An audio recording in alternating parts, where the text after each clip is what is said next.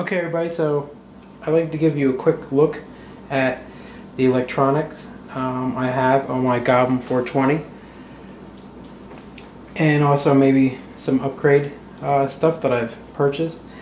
I haven't flown the helicopter too much. I had about 2 good flights on it. We had some issues when we did the mating.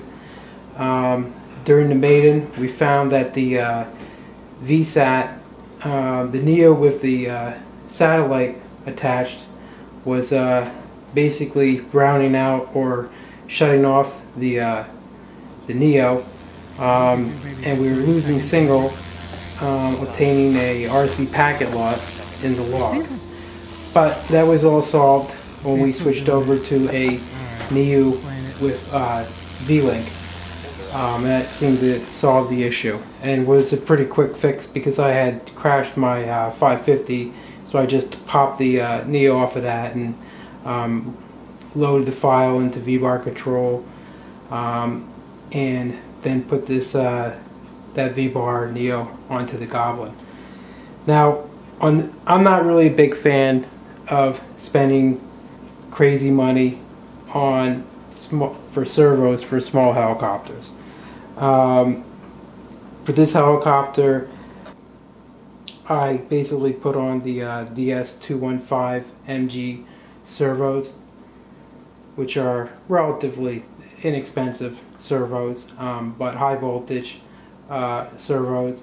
For the tail servo, I put the KST DS565X.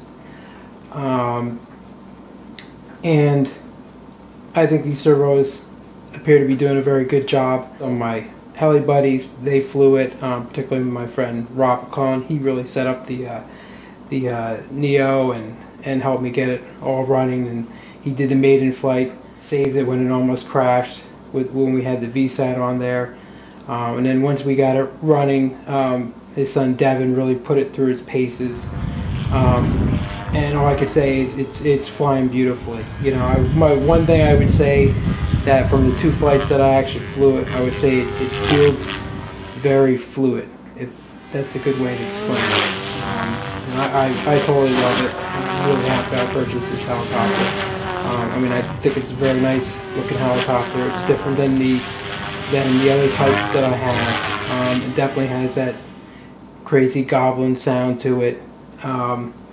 But it is kind of nice and quiet, and again, it felt very smooth, if anything, when I flew it. So I'm really looking forward to putting it through its paces.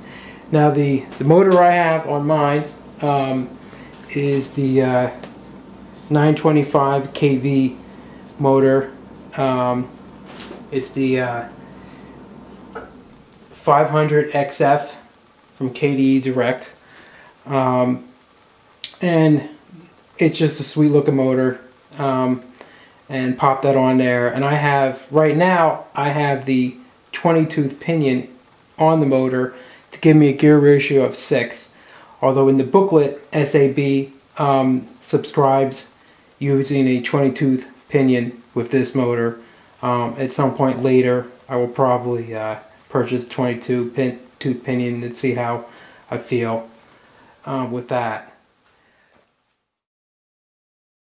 As I said, I'm running the VBAR NEO V-Link, but for the ESC, I have the 100 amp Hobby Wing. The 100 amp Hobby Wing V3 Platinum, you know, relatively, for the money that you spend, relatively inexpensive. And, you know, I've had this on my Dominator 550 L from a line, and I ran same ESC, and you know, I went all summer with that ESC on my 550, flew it through the crazy heat, never once had any issue with that ESC. And the ESC also comes with a little fan that you can install. I did not install the fan on the 420 because I doubt for this size it will need it. Although I do run it on my Dominator all the time, especially during the heat. And it's really, I mean, you just plug it in and it goes.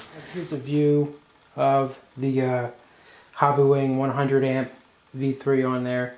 Give you kind of an idea how the fit is. It's definitely a tight fit.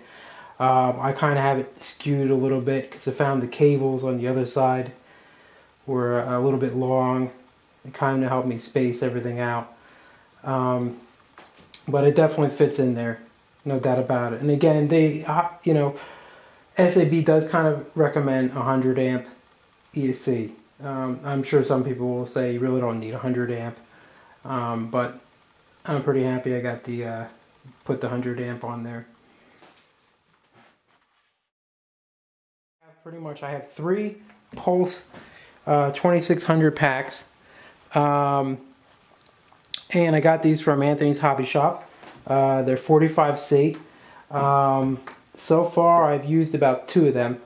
Still got to stick this guy on a pack, but I'm getting definitely over 4 minutes flight time, no problem, at 3,000 RPM with these. And you can see also on here that, you know, when you talk about balance on the helicopter, to balance it out, the pack is pretty much pushed all the way to the back to get a good center of gravity. I ended up buying 2 Turnigy packs. So I got the Turnigy NanoTech 2200 milliamp hours. So I'll see how these do. I mean, I'm sure not going to hold up like the Pulses do, but you know, it's still going to be an extra 2 batteries, and who knows, you know, maybe the weight difference. You know, there definitely is a difference in size between the 2. So maybe I'll be able to actually notice that in flight. So I got the quick release canopy set mount for the Goblin 420. Now on the package it says 380, but it's also, according to SAB, it also works on the 420, which makes sense. But I got that. Now I have to say I don't really like the supplied system from SAB. For taking the canopy on and off. Not really too crazy about that. But to be honest, you know, a lot of manufacturers, I don't really like the way, you know, they have you take off the canopy. For example, line. You know, usually something like RC Booyah is the way to go. But again, I got this quick release set, and you know, from the reviews I saw in Heli Direct, people, you know, said it's expensive, but it's the way to go. So especially when you got a nice canopy that the Goblin comes with.